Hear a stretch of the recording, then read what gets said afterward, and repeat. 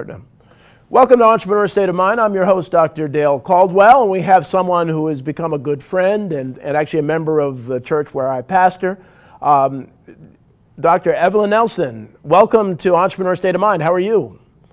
Good morning. I'm fine, thank you. Good. Nice to be on air today with you. Yes, no. Well, it's an honor to have you, and again, I've just been so impressed with you and with your background, and you're a retired professor of NYU, but you're so much more. So as always, I want to begin with your beginning. Where did you grow up, and where did you go to school, and how did you get into what you're doing? Well, actually, I grew up in Newark, New Jersey, and I went to local schools in New Jersey. Okay. And what town in North New Jersey? I lived on, I guess you would say, it was the east side. My high school was East Side High School. East Side in Newark. In those days, they had an east side, a west side, and a south side. Yeah. So I went to East Side School. In Newark. Okay, good. And so you went to East Side, Yes. and then what about college? Where did you go to college? Well, I went to Bloomfield College in Bloomfield, New Jersey. Oh, wonderful. But I went to college a lot later than most people would go.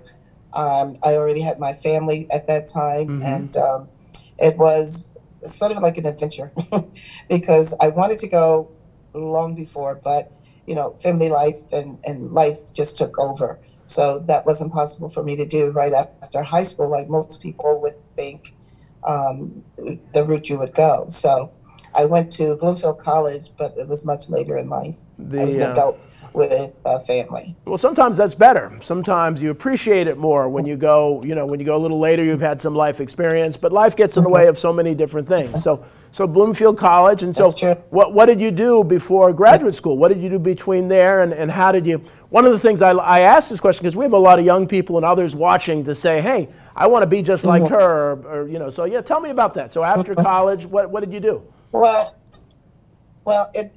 it was a decision that I had to make based on family life and whether or not I could do it or not. So my husband was very supportive. My family was very supportive. And at the time, I was actually working in a dental office. So I was working in a dental office as a receptionist, assistant, whatever needed to be done, office manager. Nice. And it was a prominent professional building and private practice in East Orange, New Jersey. Okay. And I worked there for many, many, many years. And then I had a knack for, I didn't know when I started working at this dental office, I was actually, I was 21 years old. Okay. I was 21 years old. And I didn't know what I was going to get myself into. I'm going I don't know if I can sit here and watch somebody's tooth come out of their head, Right. But it turns out I had a pretty good knack for it. And over the years and working in the office of Dr. Philip W.G., he was a general practitioner at what was called then Central Parkway Professional Building on Central Avenue in East Orange. Okay. I often was told by many of my patients, you should be a dentist, you should be a dentist. And I said, not on your life, Wow. Wow. Because I was thinking about the time that it would take to educate myself in that field. Yes. But I did have a knack for it and I did have a passion for it. And I always wanted to be someone who could help people in the health field, somewhere in the health field. I was always looking in that direction. Right. Well, but it's interesting. To do that. But it's interesting. So again, so you're starting out, you're a receptionist. It's sometimes people see things in us that we don't see in ourselves. And they saw your passion, and so that's why I love this story, because everybody thinks everything's a straight line. Well, I went to school, and I always knew I wanted to be a dentist, and I did this, but no, everybody's line is up and down and up and down, and that's the beauty of life. And so appreciate it, appreciate it. And so all right, so you got that push, and what made you go back to school, or what was it that made you say, hey, maybe they're right? It was the encouragement that I got from my family, the encouragement that I got for the doctors in that building were all working together. There was a building that was it was the first all black professional building in East Orange, New Jersey. Oh, wow, really? And all of the doctors in there were partners in the building of that building. Okay. And so I had a good relationship with everybody there, the dermatologist, the oral surgeon, the pediatric doctor. So it was encouraging, with all of those on board, and the doctor I was actually working for Right. were encouraging. And so I said, well, let me just try it. Let me just make an application to Bloomfield College and see what happens. Nice. Wonderful. And you did it. And so you went through college. Did you find college pretty easy? Did you have a knack for it, did you think? Or was it a lot of work? Yes. I found it easy, only because I'm spending my own money, not my parents' money. Right, right. It's funny how that makes a difference. And it was convenient because I had a very good health, not health, but babysitter, if you want to call it that. But she was professional in that sense that she knew how to take care of kids. Right. And I was very comfortable with her being there for me. And my husband, of course, stepped in, did a lot of things that I would need to do if I were there. So I felt it easy enough. Right. And it was so crazy because I think I was in my 30s. I was in my 30s. And I said, well, I don't know if this is going to work because these young minds are coming straight out of school and they're, they're ready for this. I'm not sure if I'm ready for it or not. So I decided wherever I was, whatever class I was in, I was going to sit right up in the front so I wouldn't be distracted. And so that I could pay attention and do what I needed to do. So that first year I was pretty nervous about it, but I studied all the time. And my mother used to say, even Christmas dinner, come with my books. After Christmas dinner, I would disappear and I would be studying. Wow. So, it was in my first year. So after your first year, I think it's the first or second term, I decided on my major. And it was only after my first few tests, because you have to take all the basic sciences first. Right. So I was really hesitant about one particular subject, which was chemistry. Yeah. When I was in high school, chemistry was my worst subject. I got A's and B's in everything except chemistry. Right. Interesting. And yes, and there was a professor there that wasn't very encouraging, and I really believe, and I still believe, that he was of the type that believed women didn't have a place in science. Oh, interesting, interesting. So it was very discouraging, and that's why I was afraid of that one course. Right. So I was determined that I really do really well in that course. Okay. And believe it or not, Pastor Caldwell, it was that course that really gave me the encouragement that I could go on, because I had wonderful instructor. Right. And I had a wonderful mentor. Right. And the very first test that I took, I got a 98 on that class. Really? Wow. On that test. And the doctor said, very good. Right. Then the next test that we took, I kept getting, all of my grades were in the 90s and high 90s. Okay. So on one of the tests, he wrote across the page, he says, think medic. He said, think medical. So he was very encouraging. His name was Dr. Winokur. Okay. And I'll never forget that name, because he was the one that said, he wrote think med all across the page. Really? Interesting. Yeah. Interesting. And so at that point in time, I think it was in that second semester, I decided to change my major to chemistry. Wow, wow. And it's and orgo, they often say orgo separates the doctors from everybody else. Organic chemistry, it was always the one. So yes, and I actually loved, that was one of my favorite courses, organic chemistry. I really loved that course. But that's when you know. You're getting your hands in it, and you're learning a lot of stuff that I still recognize and understand today because of that course. Right. So, but that's when you know your doctor material. When you enjoy organic chemistry, I've learned that's a real test for any kind of. All right. So you did that. So what about medical school? Tell me what happened next. Well, So I finished school, and I finished at Bloomfield College. As a general chemist. Right. Chemistry, and I wasn't quite sure whether I wanted to go into dentistry or stay with chemistry because Right. I was interested in forensic chemistry. Okay. Okay. So I sort of had an inclination for that.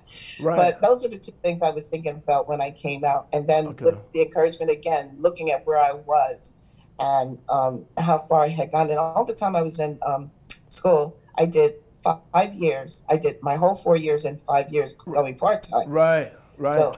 So every semester I was in school.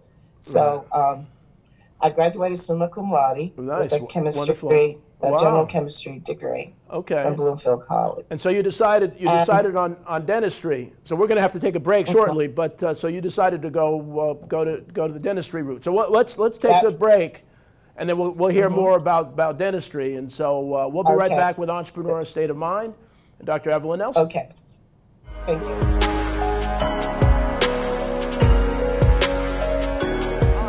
I'm Bob Hochgertel from Kings Road Brewing Company. I'm here to tell you about a brand new show on RVN television called Cooking with the King. Each week, we're going to taste and sample some of the best beers the Kings Road Brewing Company has to offer. And we're going to talk to area chefs and restaurant owners as we pair our beer with their signature dishes. We're going to teach you how to cook and eat like a king. Cheers.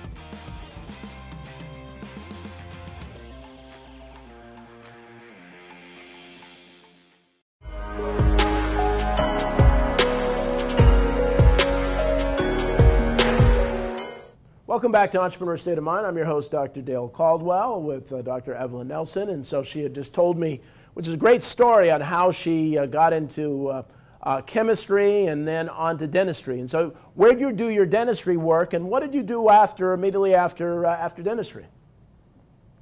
Immediately after dentistry, I still continued to, immediately after graduating from college, I started working in the dental office on Saturdays, and then I started my time at University of Medicine and Dentistry in New Jersey. Oh, UMD&J. Okay, so, yes, all right. Yes, so that was my school. I went there. Wonderful. And while I was there, I was working still in the dental office. Okay. And I went. Yes, and there was a person who came and did a conference, and I went to a conference, and this gentleman said to me, his name was Dr. Ralph Katz. He said, "You have an inclination. You have I think you'll do good in the profession of dentistry." And so he was another encouraging person. So when I graduated from college and I started my time at University of Medicine and Dentistry, actually there was a scholarship that was earmarked for someone else. And I was really surprised because when I went to University of Medicine and Dentistry, right in the heart of Newark, I thought I would see more people that looked like me. But I didn't. But you didn't. And so, as it turns out, the person that was supposed to get the scholarship did not finish school in time. He was going to need a half a year to catch up. And so the scholarship was actually offered to me. Wow. And so that was a real benefit for me. And to God, you're looking out for me. Somewhere scholarships and that helped you through. In front of you. So that really helped you through. So all right, so you graduate from UMD&J. Where was your first job? My first job was back where I started, in the dental office of Dr. Philip G. I had a private practice there. Wow. Okay. Yes, I was there for, oh my goodness, for maybe about 6 or 7 years practicing there. Okay. And then I met someone who I still have this curious mind. So that's where I met Dr. Ralph Katz and started working from there on research projects and stuff. And I was part of that research group. Nice. And as time went on, he encouraged me to make application to NIH, underrepresented postdoctoral training program. Okay. And and that's the National Institute of Health, right? The National Institute of Health, NIH, right? That's correct. Okay, right. and so you did so you did that, and so well that's a great honor. I mean, to really do that, and so how long did you do that for? It was a 5-year program. Oh, wow, really? Wow. And I had the opportunity to work at different universities. I worked at the University of Connecticut, as well as the University of New Jersey Dental School, Okay. UMD&J, then as well as Right. NYU. Oh, wow. So okay.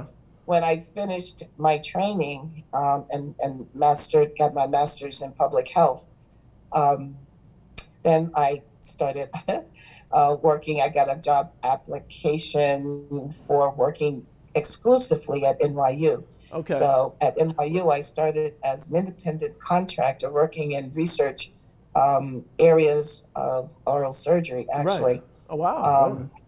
There were some problems that they needed solved, some tightening up of research versus clinical work, that Yeah. kind of thing. And so I was brought in to sort of straighten out the paperwork, so to speak, Wow. as a researcher. So that was an independent contractor for NYU for 2 years in that capacity. And then at that point in time, at a later point in time, I was offered a position there as an assistant clinical professor.